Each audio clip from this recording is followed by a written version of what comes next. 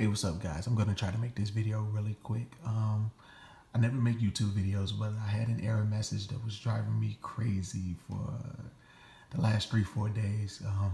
But I refused to be defeated. Couldn't find any answers online that actually worked. Couldn't find any YouTube videos on the topic or subject at all. But again, I refused to be defeated. So after several clicks and several days later, I finally figured it out.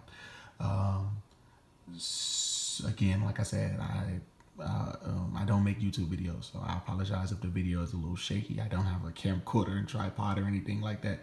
Just want to help someone who may be suffering from the same issue that I had. So the issue or the error message that I was getting was valid provisioning profile for this executable was not found. So it's actually very easy to fix the issue. The only thing you have to do is click on product. You're gonna click on clean.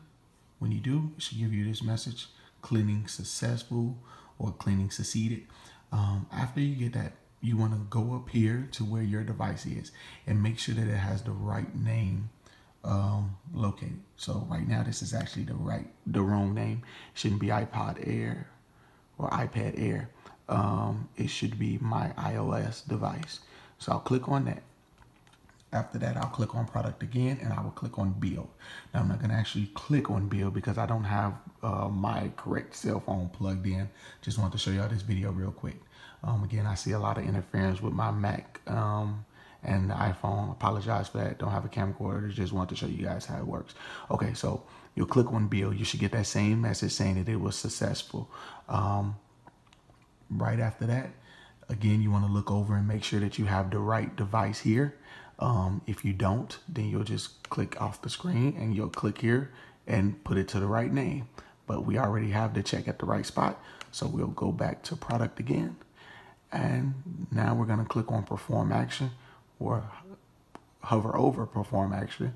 And we're going to click on generate optimization profile. Now, once we do that, one thing we have to do is click run. And read this if you want to and click OK.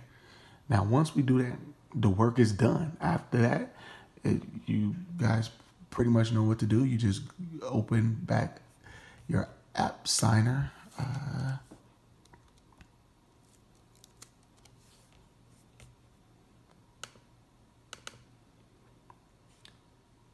So you open up your app signer, and wherever you had the file saved it, you're gonna put the file back in there. You'll click back on your browser, whatever one you want to put in here, and this is how you're gonna create your IPA, which, like I said, I'm sure you guys know how to do if you were getting that error message. So once we create it, we're gonna hit the start. We're gonna let it run. Once it says done here, we can close that out, and then only thing we have to do is click on Windows, click on devices, and then from there you try to add the app that you're trying to add, and it should work fine with no issues. Give it a try. Let me know if it worked for you guys. Thanks for watching.